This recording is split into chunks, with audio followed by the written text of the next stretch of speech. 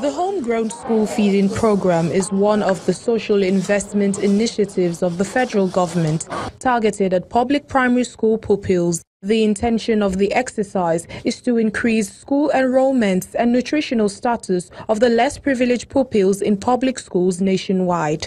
So it is not out of place to see these pupils from selected schools, parents, government officials, as well as food vendors in Ogun State brainstorm on how best to improve and sustain the initiative. If you look back, we started in 2016 December with one state. We are now in 29 states, and I can officially say that we are hit 30 states by next week. The program is covering about 50,000 schools. One of the beneficiaries of the program expresses his view on the scheme. My mom did not give me food.